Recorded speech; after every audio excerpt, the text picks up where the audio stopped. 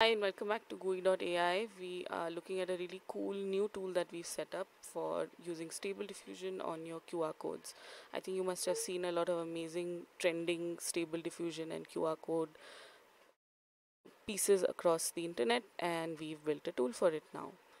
It's pretty simple. All you need to do is add in your URL for your website or any other link and give it a stable diffusion prompt, and we'll give you a beautiful looking QR code which is readable and also tells you the number of views it's got.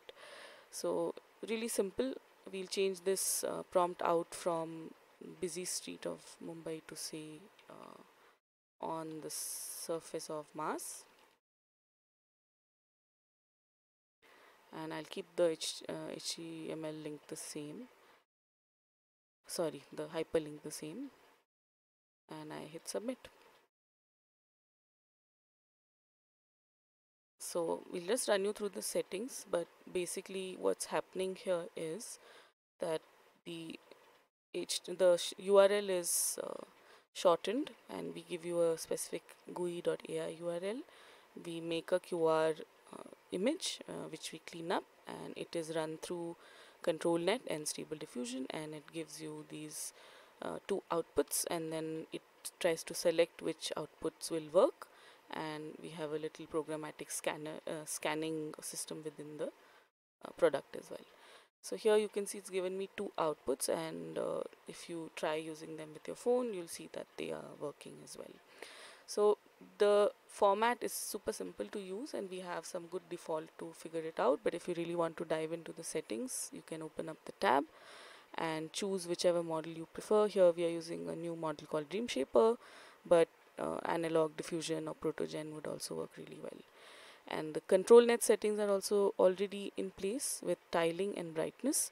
Now this is very simple. The setting goes from 0 to 2, and the higher the number, the more of the QR code appears, and the lower the number, the more of the stable diffusion prompted image appears. So we've observed that around 0.3 to 0.5 works really nicely, where it's a bit of a blend of the both. And for the readability of the QR code based on the image, sometimes it can differ. So usually between 3.5 to 5 works really well. So just to show you what I mean by this, I'll change this out to 0.1, and I will use the same prompt that we had, and I will hit submit. Right, so this should give us two other stable diffusion QR codes. And here you see the QR code is absolutely not visible.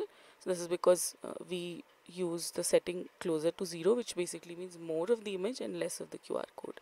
And I will bring this up to say 1.8 and show you the same thing. Now what will happen is you'll hardly see any of this astronaut's image, and you'll mostly just see the QR code. So there you go. We used it at 1.8, which is almost close to 2, and you can only see the QR code. So obviously this doesn't serve our purpose. So play around, but what we found is between 0.3 to 0.5 really works well, depending on what you're making.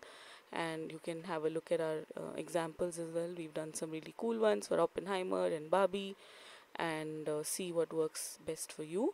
And the last bit of the settings, which is actually quite useful, especially if you have a marketing campaign to make these QR codes for, or it's specifically for a printing purpose, is that we are allowing you to not just build it in a square format. So say I take this smartphone format, so it's got this like wide angle thing. Maybe I change this to portrait, and maybe I want the image to be towards the bottom part of this particular image. So now if I were to go back to sort of the original, close to the original settings, oops, and hit submit again.